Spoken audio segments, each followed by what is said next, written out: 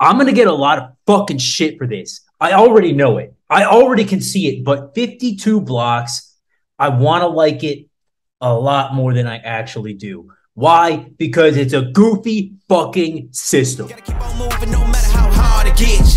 Yeah, better move out the way cause I'm coming with harder hits. My head is as hard as a brick, but I'm harder than all of this. You better move, you might get knocked out. All right, let's let the fucking shitstorm begin here. 52 hand blocks, prison fighting system.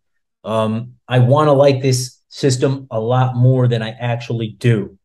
Obviously, it's primarily taught and was allegedly founded around the East Coast in the Lower East Side of Manhattan, Queens, Brooklyn area region, right? That area.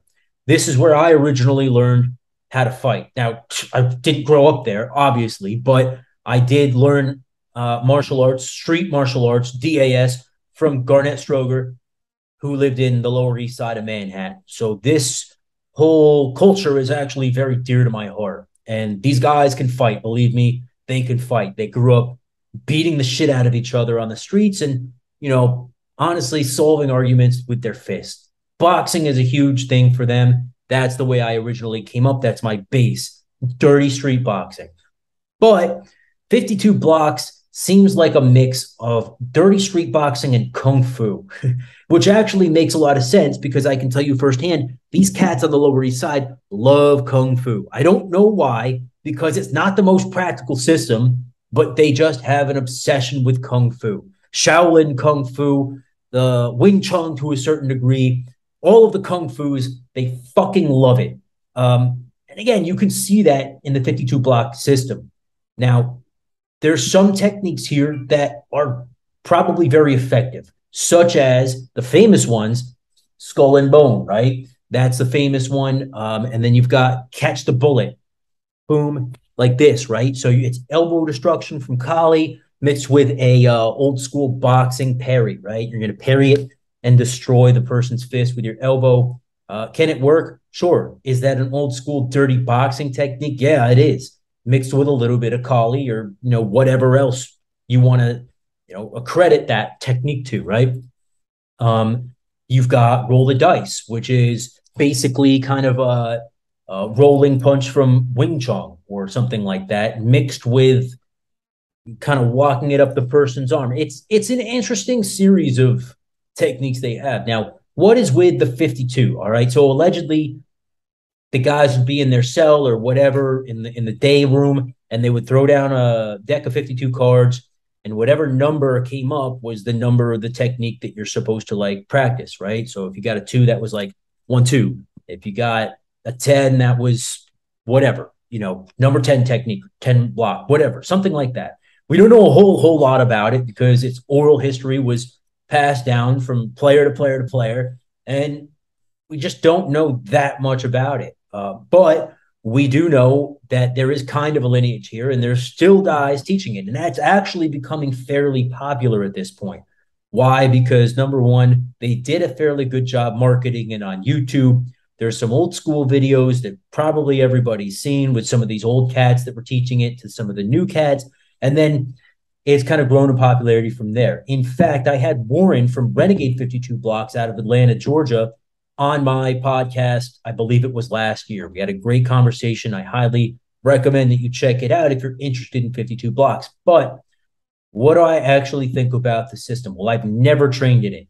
I researched it more on YouTube before I made this video. And by the way, John Bella, bro, you wanted to know about this. So here's my opinion. To answer your comment, this is my opinion on 52 blocks. It's kind of goofy. It's dirty boxing mixed with kung fu, basically, is what it looks like.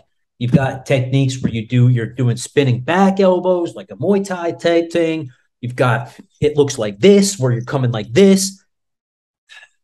Yeah, I mean, that style definitely has merit. Definitely can work.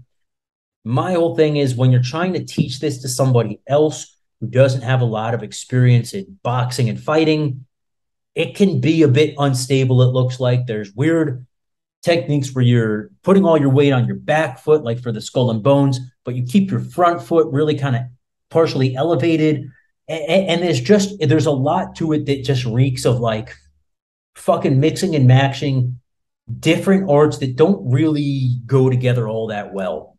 I've seen some videos of it used like in the subway in Manhattan and stuff. And some of the sparring videos they put out, it really looks a lot more like boxing than anything else, which I'm a huge fan of. We all know I freaking love dirty boxing. Like I said, it was my base. That's what I originally learned when I was learning from Garnett. Again, Garnett Stroger, Lower East Side of Manhattan, Deadly Art of Survival. The base was boxing. That's what I started with originally. And I think that that's what everybody should start with.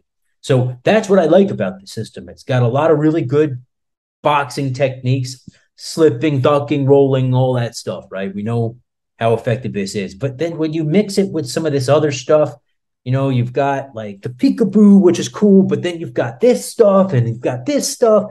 And it's just like, I don't know, man. It's a little bit too goofy for me.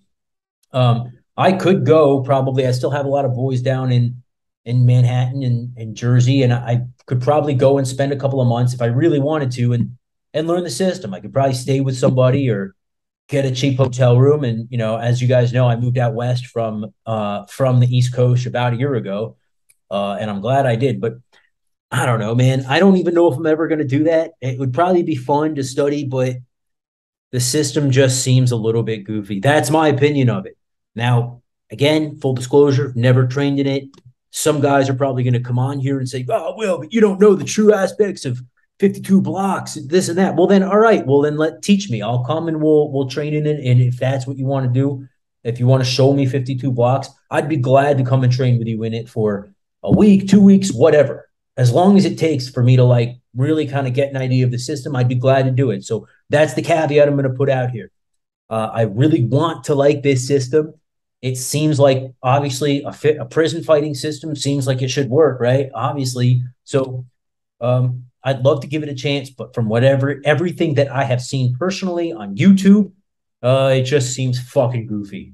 And there's my opinion. John, hope you found that useful. Hope everybody else out there got something good out of this, but I wish I could have given it a better review, but just from my initial impressions of it, not great. Hopefully I can train in it one day and maybe I'll get a different impression. Until next time, guys, please remember that you were your first and last line of defense, and I'll see you in one of the next videos. Harder than all of this. You better move, you might get knocked out.